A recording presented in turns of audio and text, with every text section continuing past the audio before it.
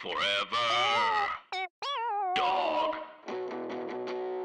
I remember doing a scene somewhere in season 2 where at the end of the scene, I mean, I saw it on the screen because I was literally bouncing, doing this thing that I didn't do. My body did this because that was the character. I wasn't consciously thinking of moving and grooving and doing so if you're in character, your body will do what it's supposed to do. That's great. It was, and I went, oh, that's cool.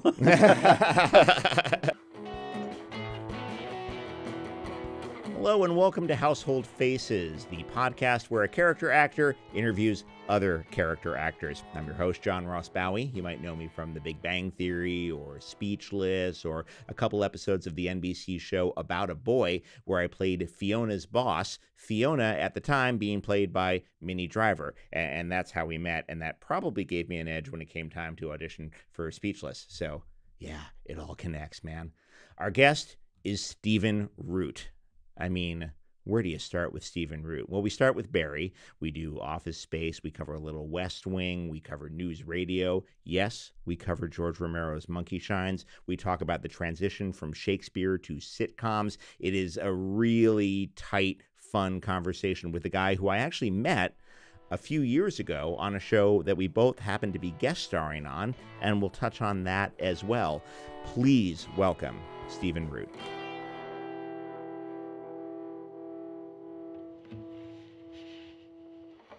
You strike me. We were just talking about the nightmare feeling of waking up too late for your call time. Oh my God! Especially when you're on location. Especially when you're like you're in Toronto or you're Vancouver or whatever. Guest. Let's just say Canada. Yeah. And you're sort of a guest in somebody's house, somebody's country. Right. And then you're like, and I feel like you're the sort of actor who really prides himself on his punctuality. Being on time. Yeah. Big thing for me. Yeah. Yeah. Big thing for me, and big thing for.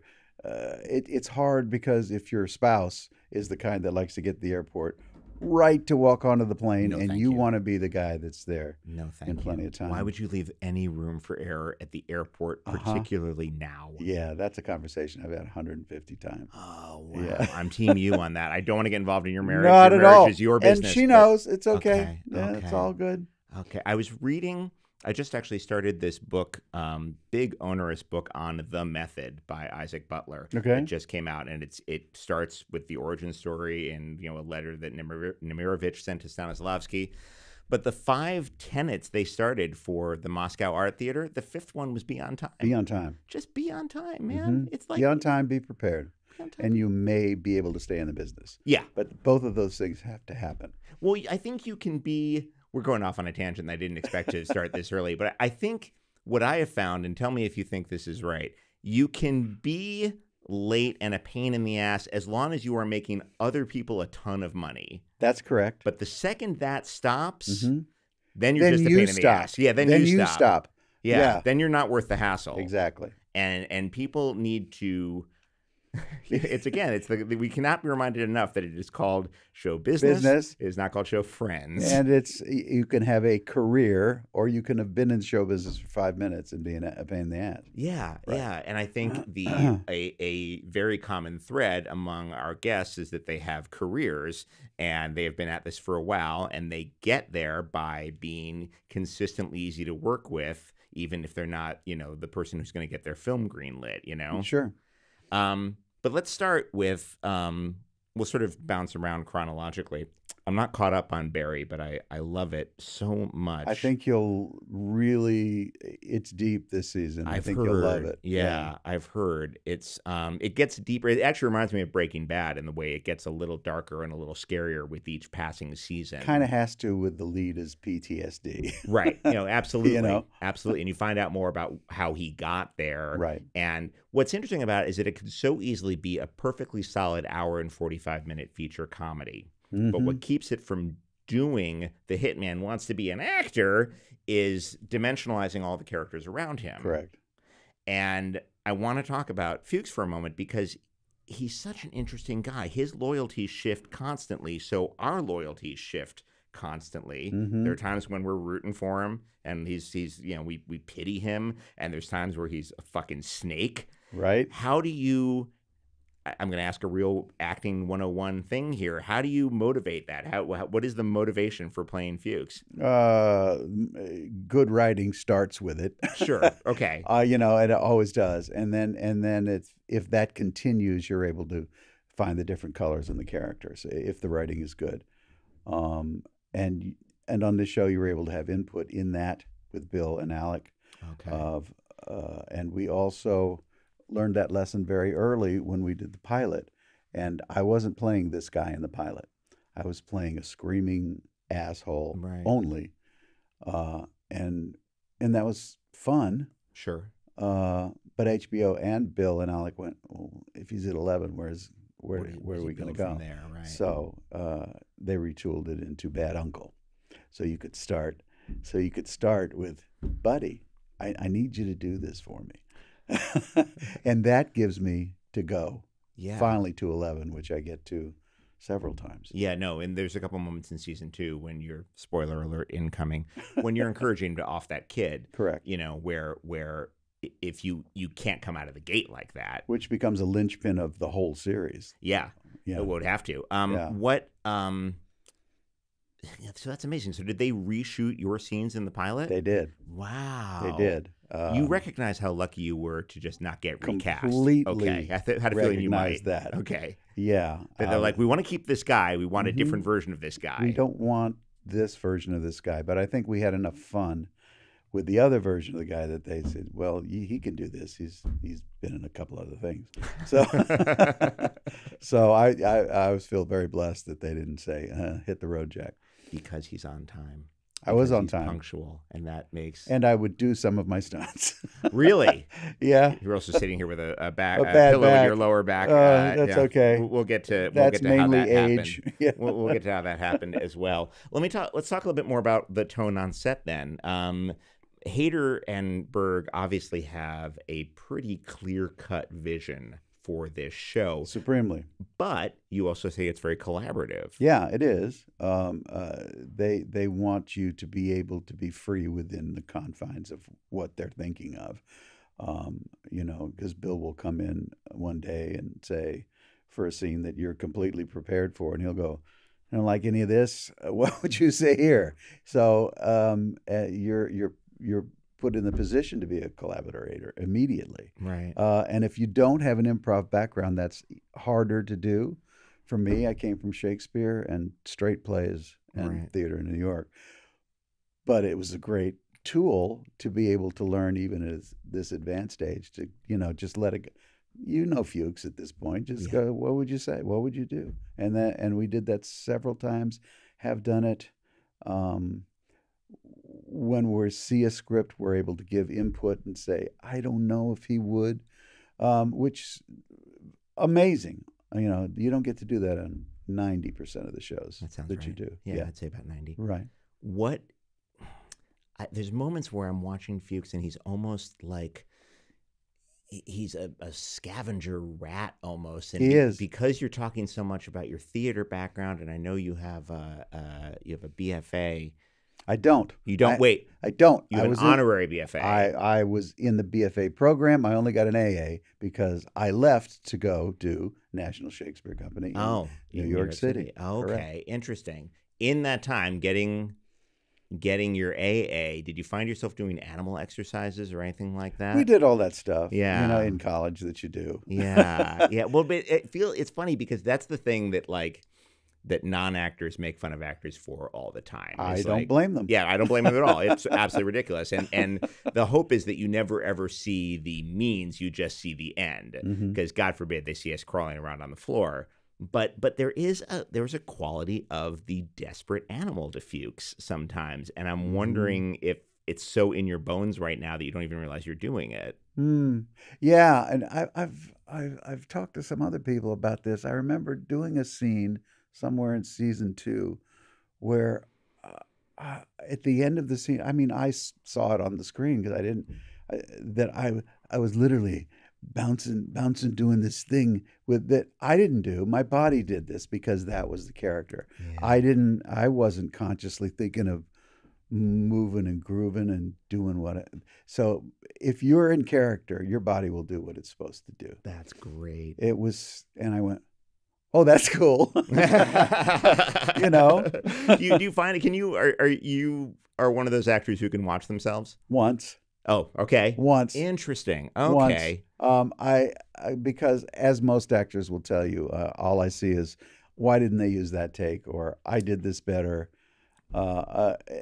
Sometimes on this show, I've watched it more than once because I'm proud of the work on this show. Mm-hmm. And it's one of the very few that I would watch again, I think.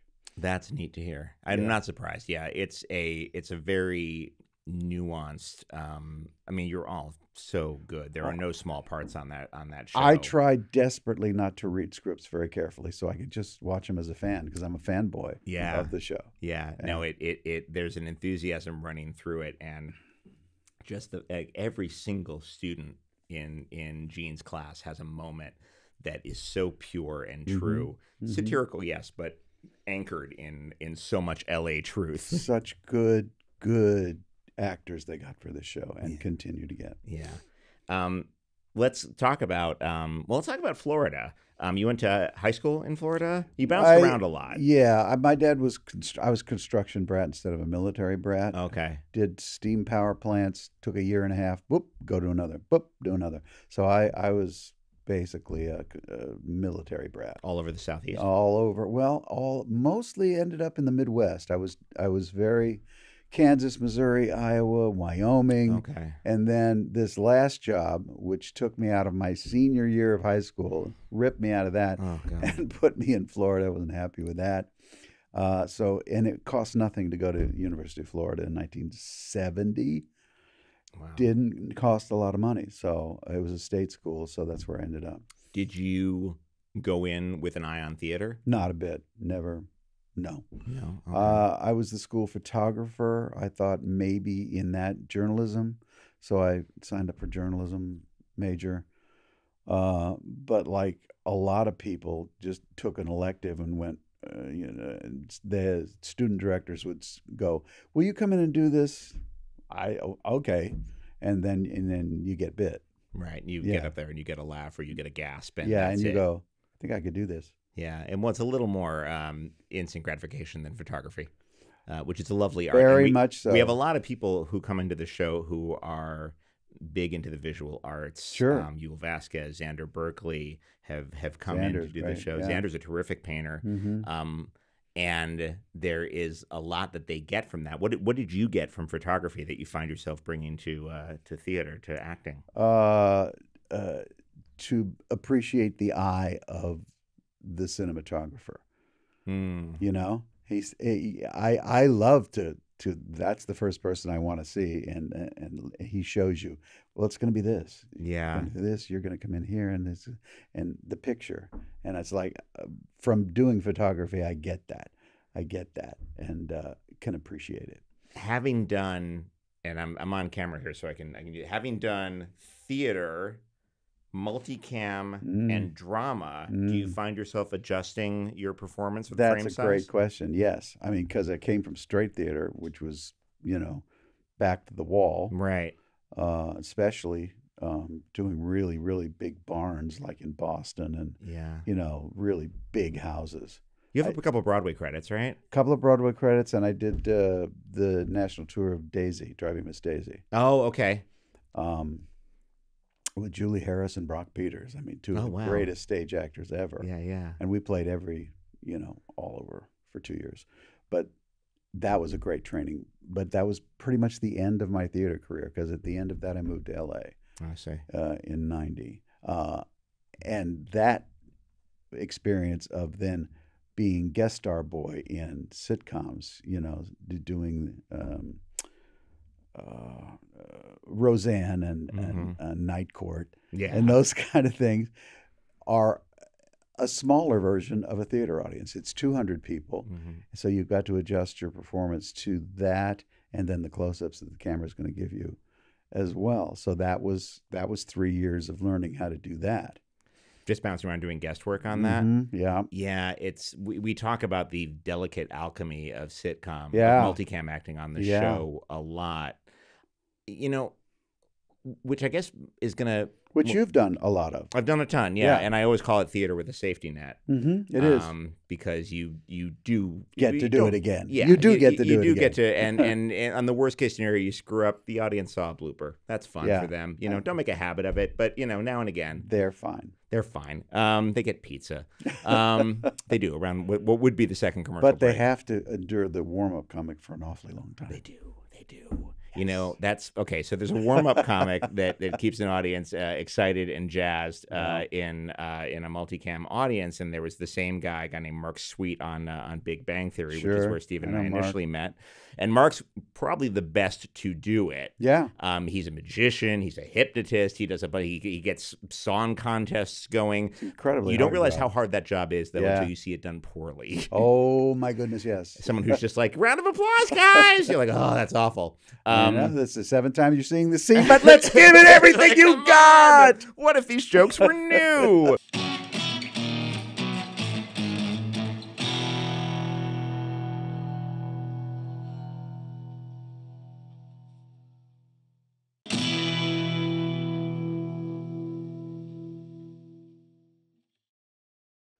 So, all right, so you get the bug, but when do you realize that this is something you can do for a living, or does that even enter your mind? Is it just like, fuck it, I'm going to do this whether I can make a living or not? Yeah, I got it a bit bad enough that I did, several big productions in college, and one of the first one was Shrew, which was great fun. What did you do? One in was Grumio. Grumio. Yeah. Grumio and Shrew. And nicely, thank you, in Guys and Dolls. Oh my God. And just, so yeah, I was already all in by the end of my time at Those college. are two huge scene-stealing comic roles. Wonderful things. Yeah, and I think probably the only thing I did in town that wasn't there was at the Hippodrome Theater, which is a big theater. It's now the State Theater of Florida, but I got to do Charlie Brown for them. I got to do Midsummer for them. Who'd you play in Charlie Brown? Who'd you play in Midsummer? Charlie Brown. Nice, good. And tell me, you're one of the the mechanicals. Okay, Yeah, good. I don't want to. Had to be. Yeah, I don't want to waste you as Lysander. So if you go to college in 70 and you don't finish, that puts you in New York like 73? No, because I those first 2 years were journalism, so oh really? I still had to go do the the 3-4 years of that, but I didn't make it through. So by 75. Still, 75 to move to New York. Yeah. It was all I ever knew, so I kind of just took that level of it grit was for granted. I was in Florida, and then I was in and New not York. even in like Miami. You were in Sarasota, right? No. I was in Gainesville. Gainesville. Okay. Yeah. All right. I was born in Sarasota, but literally 3 weeks. Okay. That's all I was there. Okay. But yeah, massive culture shock. Massive culture shock. Okay. I mean, I was the guy that got into the bus station, on 42nd. Oh my God. And Ratso Rizzo would come and go, "Hey, buddy, how you doing? It's really good. Hey, I want to tell you something. Really happened." Raised in the Midwest. Oh yeah. Matriculated in Florida, you just look like less hip John Voight at that point. Goodness, I was so green. But fortunately, Philip Meister and the National Shakespeare Company got me situated in New York. And I did that for 3 years around the country, but it was always situated in New York. But they do an interesting thing. They would do real spare bus and truck productions 12 people. 12 people. 12 people on the trailways with the set being literally 4 hydraulic genies, curtains, a stairway that goes up and down, the end. Yeah. Go. A friend of mine, do you know Rob Corddry? I don't know Rob, but I think he's amazing. Rob cut his teeth in the 90s doing National Shakespeare Company, touring the country doing... I've got to talk to him about I'm seeing him for lunch later. This is crazy. Yeah. Philip was probably dead by then, but okay, go ahead. Oh, right, yeah. Andrew Aguecheek in Twelfth Night, and I think he did Horatio in the Hamlet they were doing. And they would play open air like amphitheaters, school gyms, a little room in a junior college, that was the best training you could possibly get. I would have to be, right? It would Because just you were doing a different show every night, even though it was the same show. well, I mean, if you do a run of anything in the same theater, every audience is different. But if you're moving across the country, across different venues, I can't think of anything that would build more See, you say you don't have an improv background. Well, I kind of do. Yeah. Yeah, you're right. You're absolutely right. We had to improv exits and entrances and volume control and everything else. Yeah. Yeah.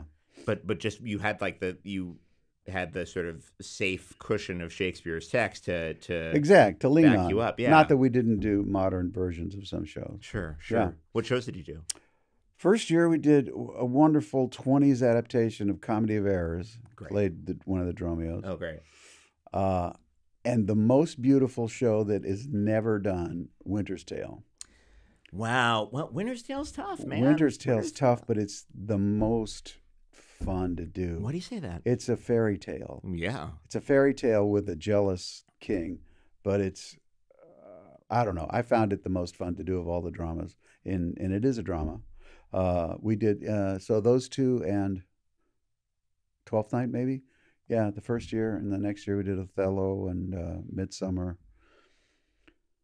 Oh, God, it's hard to remember now. That's but so yeah, fun, though. all that would have been stuff. Such an incredible, just an incredible training ground. Oh, the best. But you end up in L.A.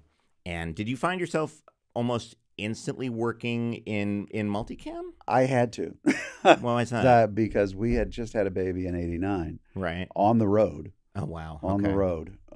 So I had to hit the ground and book. Right. But specifically, you found yourself doing sitcom work more than hour-long drama and stuff. I did, but we had sat in LA for 6 weeks doing the show. So every casting director in town had seen the work. And that's when I said, I've got to move right now. Right. I've got to go right now, and not just a body coming in from New York. Right. They've actually seen the work. The iron is hot, I must strike. Right. Yeah. So, and I mean, I've done a lot of comedies in theater. So that was the natural way to go first.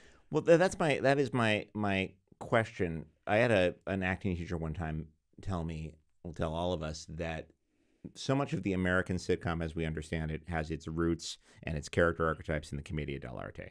Mm-hmm. And you see that a lot true. on NewsRadio in particular. Yep. Mm-hmm. And you're kind of, and I think I've got my archetype right, sort of il dottore, kind of very much so. The buffoonish authority figure here, right? Very much so. Was that conscious? Were you, I mean, because there's something Shakespearean.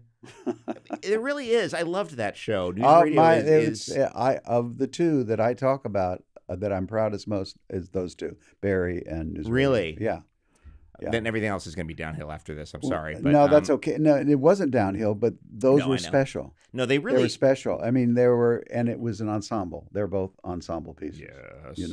Yeah, and the other thing that, NewsRadio being a traditional workplace comedy is an ensemble where you're all up in each other's grill constantly, a genuine ensemble where the ensemble has to work together all the time. And everybody has to be funny with everybody else, which doesn't happen all the time. No, that's a very specific... I could be funny with Andy. I could be funny with anybody. Andy could be funny with anybody. Yeah. Phil could be funny with anybody. Yeah, and what was Phil like? A sweetheart. Mm-hmm. A meticulous. You wouldn't think, coming from Saturday Night Live, which was a dog-eat-dog atmosphere, we had to beat him down a couple of times and say, no, we're going for the gold for everybody here, Phil. We don't want to upstage you. And it took him a year to go, oh, okay. To trust the rest of you? Yeah. Interesting. Yeah. But he did. But he was a guy that would have his, whatever the first script was, in the folder, in different tabs, colored tabs for each scene.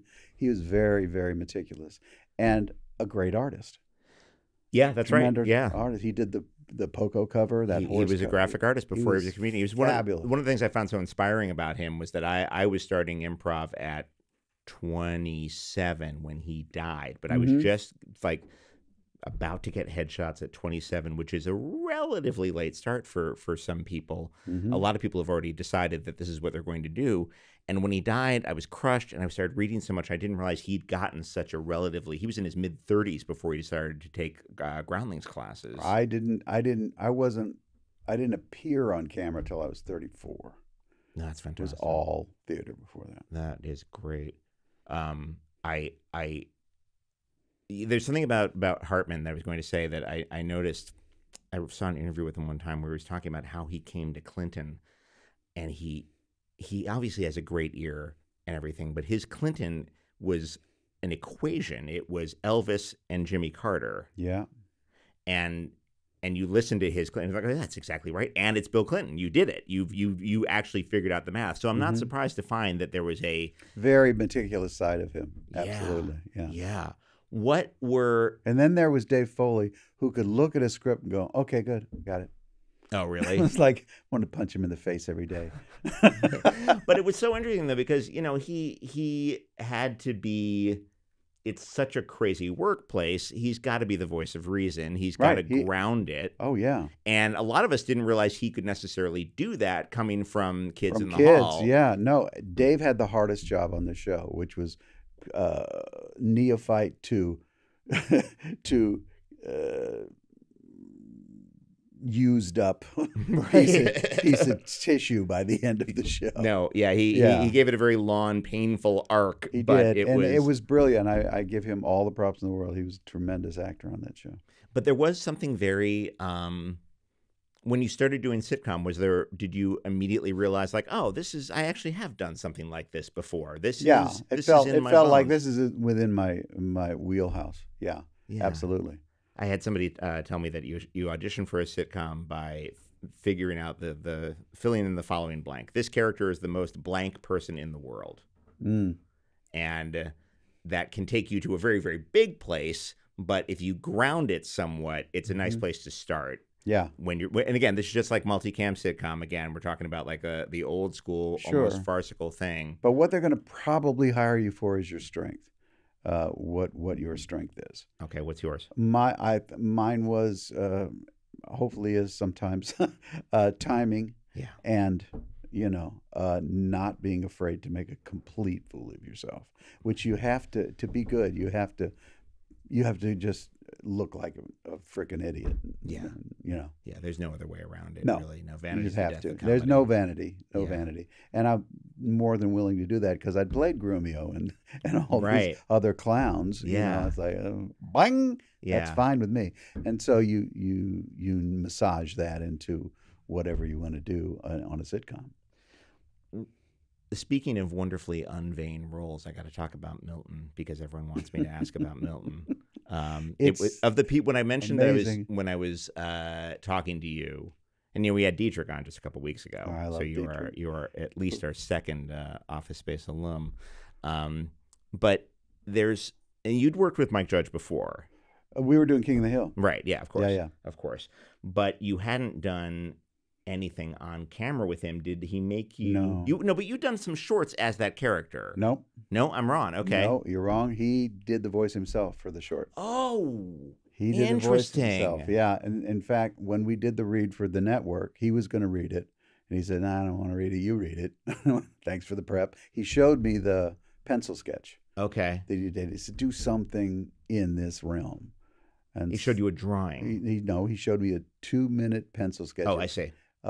Movement, animatic, black and white. Okay.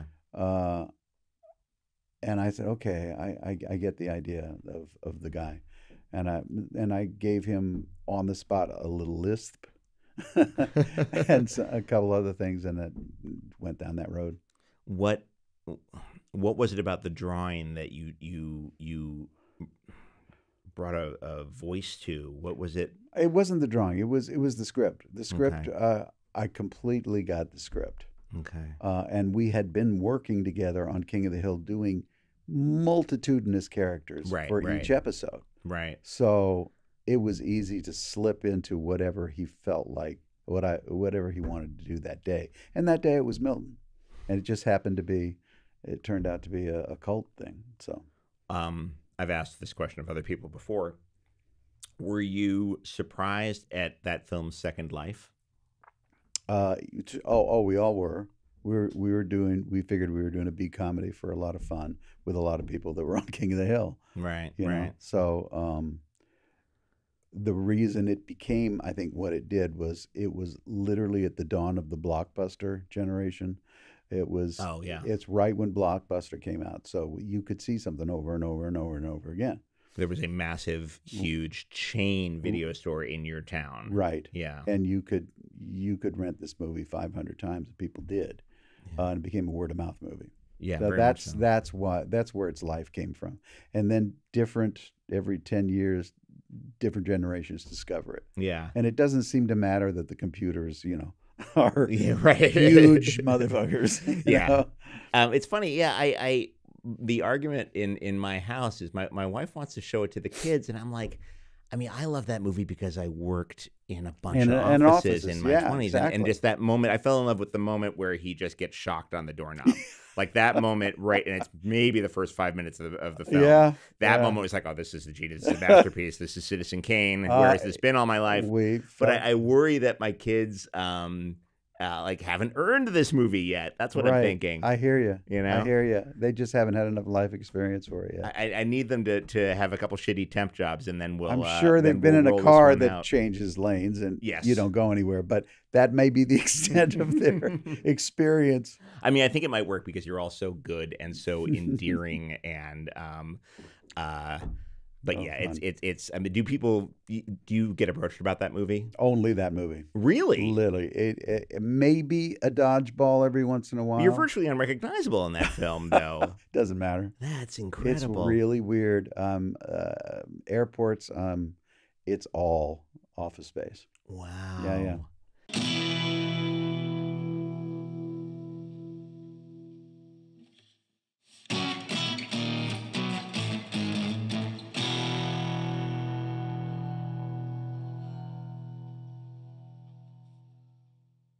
So you appear on camera for the first time when you're 34. Mm-hmm. Is that on film or on TV? No, New York, soap. A soap. Okay, Soap. you did a soap. All right. And I went back and I watched a little bit of Monkeyshines. First movie. That was your first movie. Okay, George Romero's Monkeyshines, which I saw when it came out, but had forgotten you were in it. Forgot Stanley Tucci's in it. John Pankow's in it. Great actors. It's a great cast. Yeah. It's one of the best. Romero usually used sort of amateur actors, whoever was hanging around Pittsburgh at any given time, but he brings in some serious pros for this thing. Yeah, some New York pros. Yeah, not necessarily me, but those guys, Panko and yeah. You play such a high. You play the boss who is badgering the scientist to start showing some results. So he pushes science places where it shouldn't go, and so it's a little bit of a horror cliche character. But you bring so much to it. What I was struck by was all of my early TV and film roles. I'm the lowest status guy, so I take whatever nervousness I bring to the set and I just bring it to the character. It's the easiest thing in the world. Yep. But you are so high status in that scene. You don't stand up. You're just sitting there being imperious, dressing down Pankow. Was that a challenge, or were you just able to hurl yourself into it? I think I was. I wasn't afraid of the experience because I felt like I knew what I was doing in theater. This can't be that hard. That's fantastic. I think I was overconfident, and I was glad that I was, because I learned right after that that film is a lot harder than you think it is. Yeah. But for that role and for that time, it was like, okay, let's go. Yeah. Yeah. Well, again, it speaks to the incredible importance of being on time and being prepared. Being prepared. Yeah. And I'm always and always was super prepared for stuff and for auditions especially. Yeah. Yeah. When we met, it was about 5 or 6 years ago on Big Bang Theory. Got to be longer than that now. Yeah, I guess so. I could look it up, but I remember where I was emotionally we didn't have any scenes together, but on a multicam sitcom, you end up hanging out with everybody who's on set. So I met Steven, and I met LeVar Burton and Mark Hamill, and it was a fun set for that regard. Absolutely. You would meet some pretty crazy people. Newhart. Yeah, amazing. But we had a ton of downtime. We both had about 2 scenes each in this particular episode, and we were hanging out by craft services. And I was a few years into my 40s at that point and was noticing something that was happening to my field in my 40s. Do you remember talking to me about this? Because it was an interesting, the herd had thinned. I was just going to say, it's like this. Yeah. It's like, there's only people drop out of your strata and you go, where'd they go? That's exactly what you said. That's exactly what you said whenever that was. Was it? Yeah. Yeah, it was. Yeah. You were like, where did everybody go? Yeah. And there was a striking thing around 40, which is absolutely when my career picked up a little bit. Mm-hmm. Because I was also like such a baby-faced 30-year-old, and everyone was like, I don't know what to do with you. You're not a student, but you're not a dad. Fuck off. Yeah. So there was a kind of a weird, I played a really old grad student on Big Bang. That was like my hook for a while there, But you I don't even think you realized what a pep talk that was and how much I needed that little boost at that time. No, but that was real life. I mean, I'd seen it 10 or 4 more years than you. As you go on in the business, people drop out because of family stuff, because of financial things. They drop out. And so the watchword for having a career is just staying in it. Endurance is more than half of it. Yeah. To be able to stay in it. And I remember that very much. Yeah. It's been really, and it was right around 40, and my work absolutely picked up. It was the damnedest thing because there were just fewer. There were people who were like, you know what, fuck this. I can use my charm and make money in real estate. I think the thing that kept me going was also an Ed Asner story, who just got married Tyler Moore as he was about to go. He was 40, whatever. Right. And it's like, it ain't happening. Really? But he stuck it, and he got that, and that was it. Wow. Yeah. Sidney Greenstreet from Maltese Falcon. Yeah. That's his one first of my film favorites. role. Yeah. That's his first film role. Film role. Yeah, he's exactly. 64 years old in the Maltese Falcon. That is his first time on film. Yep. We've segued gracefully to the question I ask everybody: who were some of your favorite character actors growing up? I feel like you've got a stack. There probably is a stack, and if I wasn't 70, I could remember all their names. Oh, I bet you're going to come up with a couple of them. But I loved all those guys in the 40s and 50s. Elisha Cook Jr. Sure. And for the life of me, I can't come up with a name right now. But I wanted to be Frank Morgan. Oh yeah, sure. I wanted to be Frank the Morgan, actual wizard, and all the other roles in that movie. That's what I mean. That's what I wanted to be able to do. I didn't know that was like very unusual that he got to do that. Yeah. In that movie, but how old were you when you realized it was all the same guy? Wow. Probably in my teens. Yeah, a probably little older than I care to admit, but I I remember at one point just the doorman when he turns out to be the doorman, I was like, holy fuck, this guy's he's like 1/3 of this movie is this guy. Well, the guys that I love were Strother Martin. I wanted to be Strother Martin. Okay. I did want to be Ed Asner, which I got to be on NewsRadio, kind of. You had a slightly more benevolent dictatorship to your quality because Jimmy didn't give a shit as much as Lou did. Yeah, but I mean, I wanted to be in the milieu of completely different stuff. Right. And I got to do that, which was, I'm proud of myself for not staying with sitcoms more than 10 years and desperately trying, not desperately, just not taking them for a while to get other, the CSIs and the West Wings and all that stuff. Yeah. Because they don't see you. The casting directors will not see you until you really show them that you can do that, and then they forget again. No, yeah, absolutely. Oh, he only does drama. No, if you'll remember. So, yeah. So did you actually talk to your agent and in like the late 90s and say, you know what, we're going to kibosh the sitcoms for a little while? Well, I made that decision and said, this is what I would like to do. It was the only reason I was lucky enough to be able to do it was I was still doing King of the Hill. So I had a job. Oh, okay. I had a job and I could stop doing that other job for a while. And so I did. I went for a while till I got a couple of hour dramas. Yeah. And that was very fulfilling, especially to do West Wing and that stuff. And that led to, the HBO stuff, Boardwalk, and other things like that. Well, yeah, and the movie where you play Richard Clark. There's a bunch of right. There's a bunch of in the early aughts. There's this gear shift Mm-hmm. where you become the guy behind the guy. Right. In some, I'm speaking in very broad terms, but in a lot of these political dramas. Sure. Let's talk about West Wing, because you're on West Wing post Sorkin. Correct. You're in like the John Wells years Yes. Of the show, where Yep. it's a slightly different Vibe. Yeah, it's absolutely. a different vibe. It's even shot differently. It doesn't have that like Gordon Willis glow over all the characters it does. Yeah. But it doesn't have the perfectionist thing that he had. I still think it's a really good show. I do too. I think it's a really entertaining and interesting political drama Mm-hmm. that is maybe, frankly, a little less idealized than the first 4 years. I agree.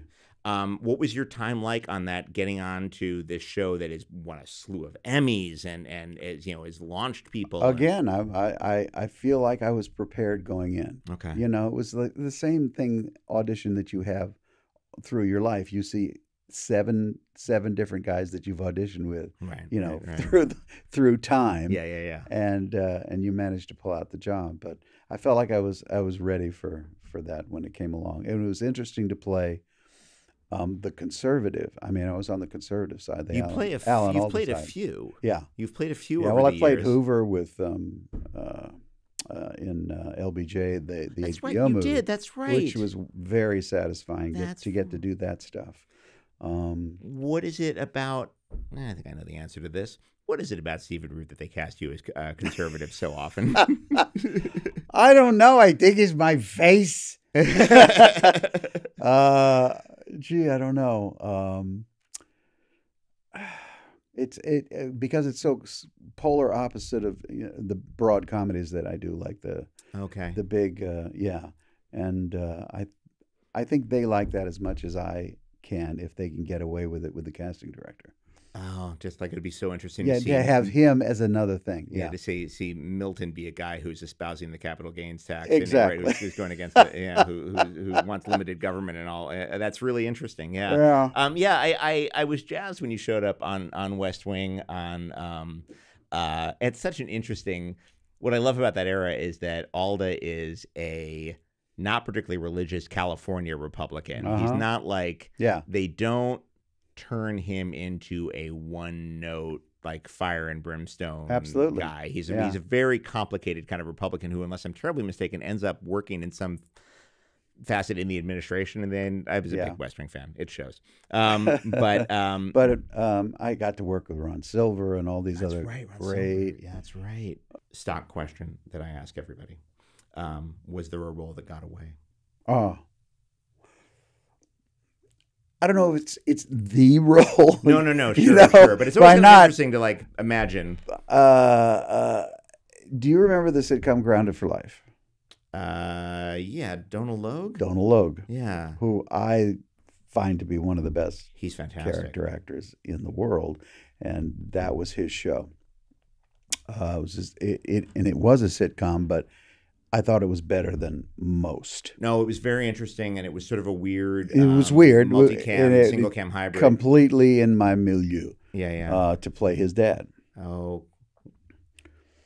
And wait for it. Okay. I do the pilot. Oh, really? Do the pilot. I had just done another pilot before that, and it got picked up, and I couldn't do Grounded for Life as Donal Logue's dad. And guess who got the role instead of me? I actually know, but I'd love for you to say it. Richard Reilly. Who is, of course the Jump to Conclusions guy from from Office Space. And Richard and I, went up for everything You together. guys must see each other constantly. We worked together in Black Rain. Oh, my God. That long ago. Oh, my God. And then saw each other every year since at every audition. You know what he's great in? He's great in the last Harold and Kumar film. He plays Santa Claus. Oh, I haven't seen it. You know what? It's ridiculous. Yeah. But it's a holiday staple in my fucked up household, and I recommend it highly.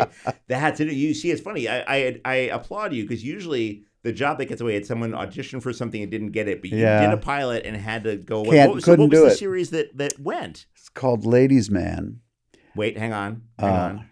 Ladies Man. Wait, Alfred Molina? Alfred Molina, and who is Friend of the pod. who is He's been on the show. and a friend for life. Okay. Because he's the nicest man in the He's the world. nicest guy in the world. And this show unfortunately didn't work. And did you know who was on that show? I remember Sharon. Sharon Lawrence, Alfred Molina, Kaylee Cuoco at 16. Oh, really? Betty White. Jesus Christ.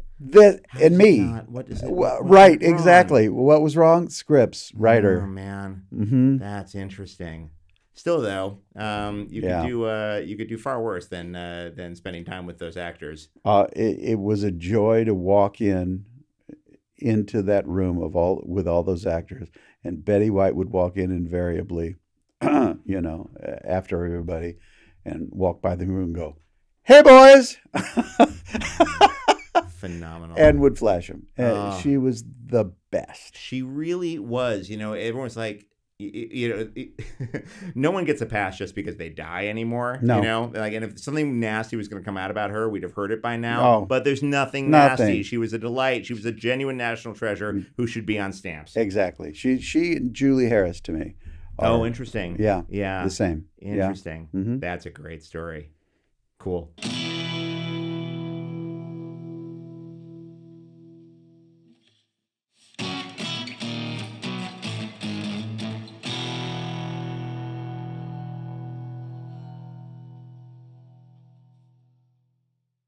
There has been, before Barry, there was a run of really interesting sort of indie films that you did, and larger indie films that you really got to enjoyed do. those. Yeah. You've worked with the Coen brothers a bunch. Let's talk about that.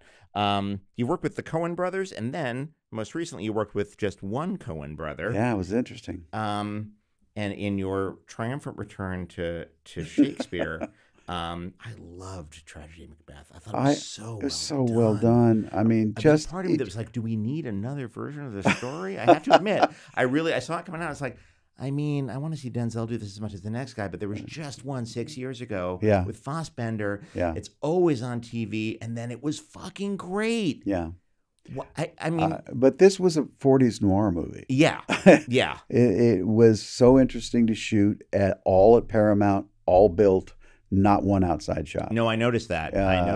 And that was a pleasure to be able to work back in the time where I loved all those character actors from the 40s and 50s. Yeah, well, so sure. That's what it felt like. And these sets were enormous.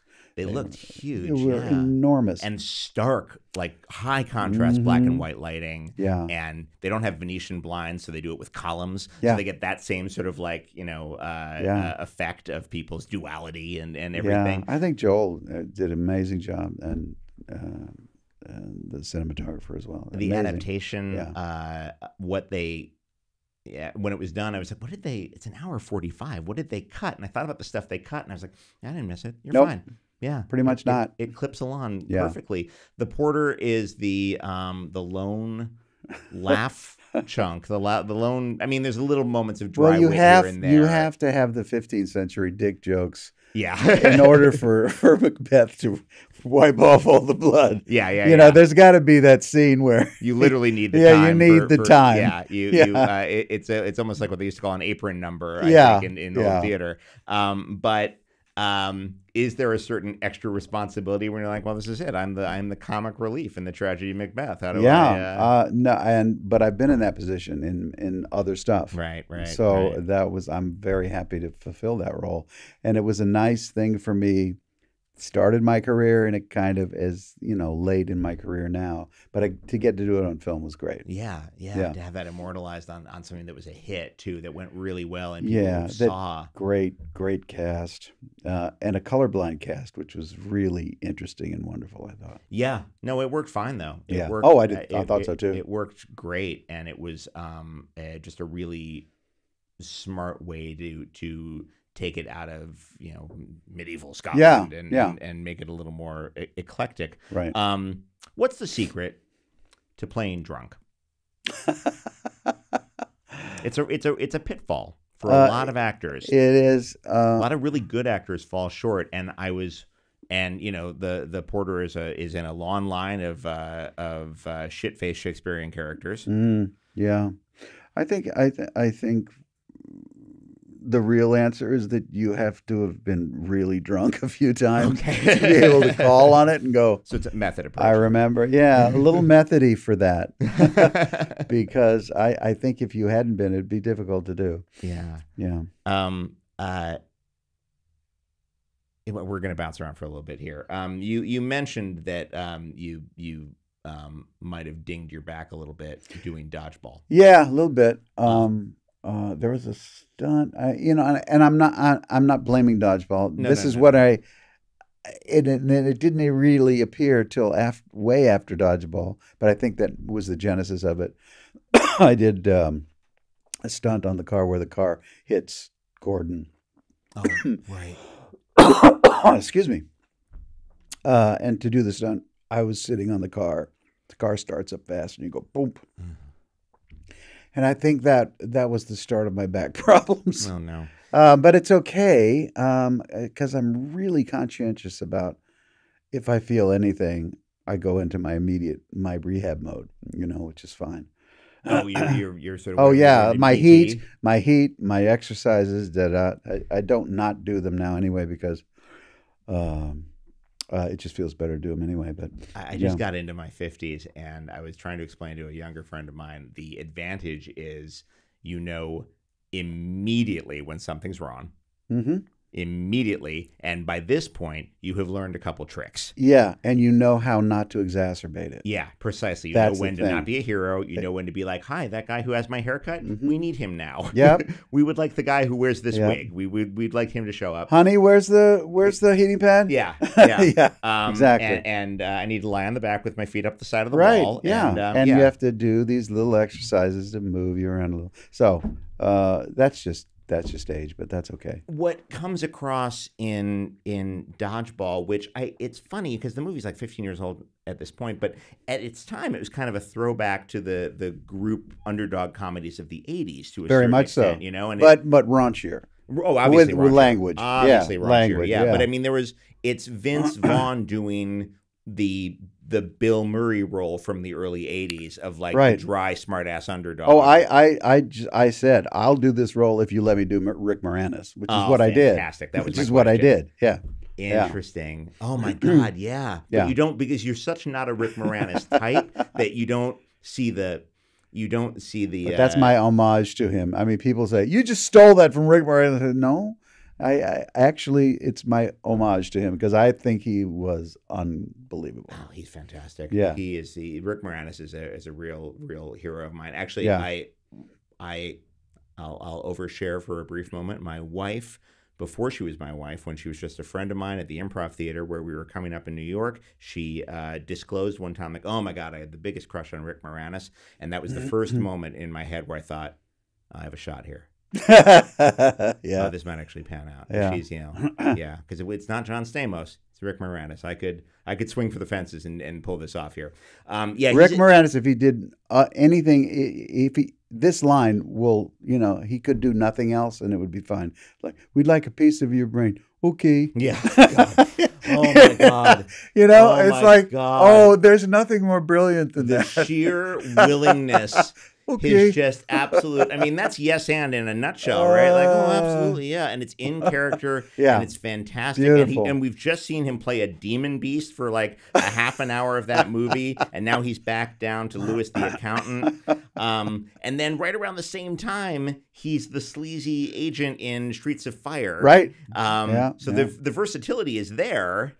There's all the Second City stuff. There's an incredible Woody Allen he used to do. He's a wonderful guy. I don't notice it's funny. I now that you mention it, it's all I can think of, but I didn't notice the Rick Moranis homage, which is a lesson. Like if you're going to steal from somebody who isn't from the best. No, you steal from the best. Also. And I've stole from many, not overtly, but there would be something like this that one of my favorite character actors would do. You're not going to throw that out into the void. Like who? Like who? No. From who else have you stolen? Oh God, I don't know. But I know intrinsically that I've stolen from Frank Morgan, say, Okay. or such like. Yeah. Yeah. So I don't stealing from the best is okay as long as you pull it off. As long as you pull it off, and again, always defend it as an homage. Yeah, Yeah, exactly. Absolutely. I couldn't agree more. I want to talk about Get Out, which is one of those movies that improves with every viewing. There's a lot of tiny things in it. Did you notice those tiny things when you first read it? Yes. You did? Okay. Yeah. And you're a careful script reader, aren't you? I am. And that was one of those things, at this point, you want to do not good, but great scripts. Right. Yeah. And so that was one. And the fact that he was able to get so small in that minutia, and which he did in the second one as well. Yeah. But Get Out was special. Yeah, I mean, there's so many little. I mean, there's all sorts of really fun videos online that talking about the subtext and the Easter eggs peppered throughout. He uses the cotton to clog his ears. All that great stuff. But it all hangs together really well. Did he talk to you? He's such a movie buff, Jordan. I mean, all directors are, but he really seems to be. Like Hader. Hader's Hader, huge cinephile. I've seen Hader be interviewed on the Criterion Channel. Oh, He's a big nerd, and it's endearing. But Jordan Peele has this quality where he finds a subgenre, not a horror thing, but a horror subgenre, because I want to do that. And did he talk to you a little bit about what was influencing Get Out? Did he talk to you a little bit about? Because I always watch it and I see Rosemary's Baby. I see a ton of Rosemary's Baby. Absolutely. Yeah, no, we didn't talk about that specifically. But yeah, we talked about character a lot. And I didn't want to, I felt a little udgy about doing another blind guy, which I'd done in Oh Brother. Yeah. I didn't want it to be anything like that. Okay. So we talked about not making it like that. Yeah. But just in general character stuff, he was very specific. Like Joel and Ethan are very specific. I mean, they storyboard every fucking movie to the nines, and then they get there on the day and they go, "Well, we might do this." Oh wow! Well, we actually got sidetracked about the Coens for a moment. Let's go back to them for a sec. What is the difference between working with one and two, or is there one? Are they really just no? They're a two-headed beast, right? They're a two-headed beast, and Ethan could have been there in spirit and probably was. Okay. No, it was the same working with Joel as working with Joel and Ethan, because they both did both. They both produced, they both direct, they both. They're one head. Have you ever gotten a contradictory note from in the 4 or 5 times you've worked with them? Have they ever? I don't think so. Other? No, I don't think so. so. I'm hearing from people. They're nice enough to let you do the free take. Oh, really? But I'm not, surprised to not hear that. more than one. Okay, all right, yeah. But I'm even they'll surprised to hear one, though. It's such a meticulous. It's not like Wes Anderson meticulous, but there is a very deliberate, very tightly scripted. Yeah. But sometimes some stuff gets used. So. Oh, that's neat. Yeah. And they're very, very collaborative within the scope of what they do. Do you have a favorite of the stuff you've done with them? Oh.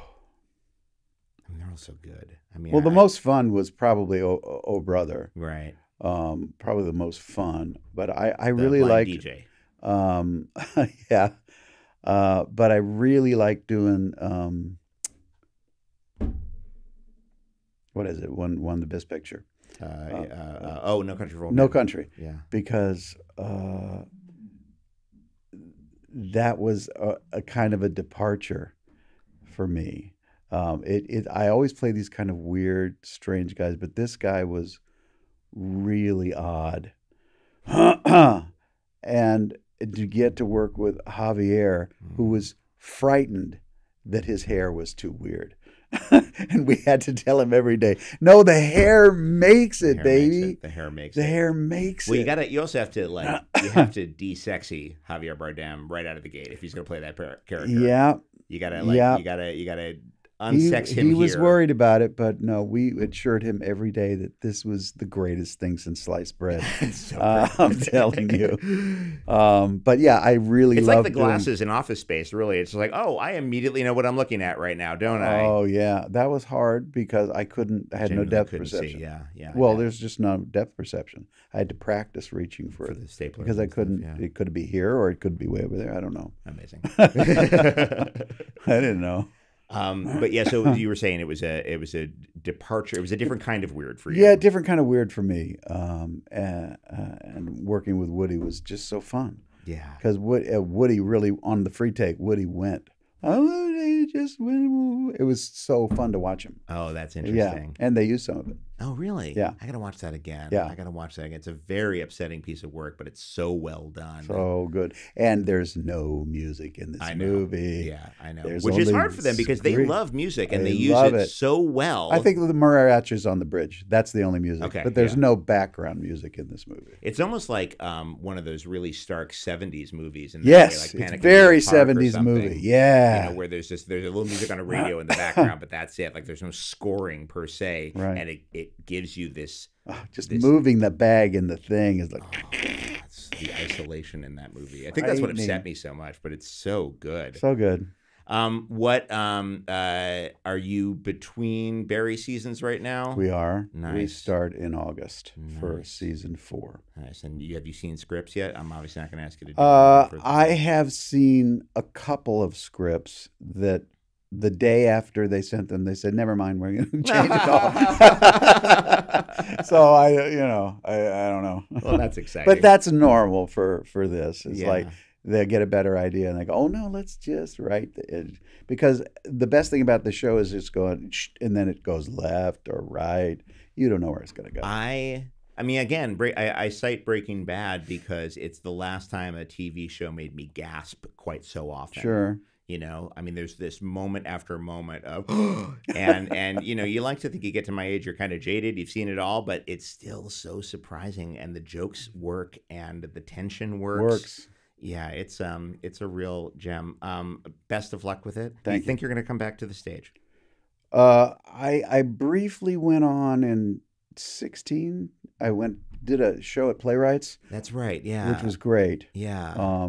But it was really hard to block out that time. Oh yeah. You know, Sure. it's a long time to block out. It's a long process for and $1.50. It's a money suck. Yeah, it's hard. Yeah, but I wanted to do it for that play because it was a new play, and I got to work with Lois Smith. The end. Yeah. You know, Yeah. so. No question. And then I got to do a movie with her, Uncle Frank. Oh wow. Which was fantastic. I will admit I've not seen it, but I've heard it's I'd great. really like you to watch it. Yeah. It's one of the best indies that I've done. Oh, nice. Okay. I think. I remember seeing posters and being like, "Oh, that sounds really good," and then just things, and then I had a bunch of catching up to do to do this, and I had to rewatch a bunch of stuff. Yeah. And It's a good one. And what's great about your career and the reason you're not recognized enough on the street is a tribute to your versatility, sir. No, thank you. I appreciate that. I'm always happy that I can be a little bit under the radar. You know, it's nice. It's nice. Right? Yeah. I feel very fortunate for that. Stephen Root, thank you so much for doing the show. Thank you. Appreciate it.